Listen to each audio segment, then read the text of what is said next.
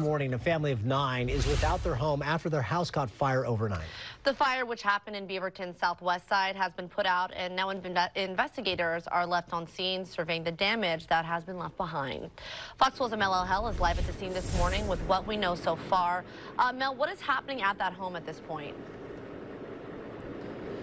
Well, as you can see behind me right now, fire restoration crews are on scene boarding up the home, but the family of 9 that was forced from their home due to this fire, they were able to go inside the home and retrieve what is left of their belongings. Now, taking a look, you can see just how extensive this damage is. We're told the fire started in the garage and spread throughout the home, which has significant fire damage.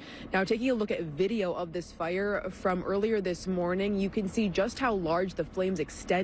This video was sent to us by a viewer who lives a few blocks over from where we are now and says the fire broke out just after 2 this morning.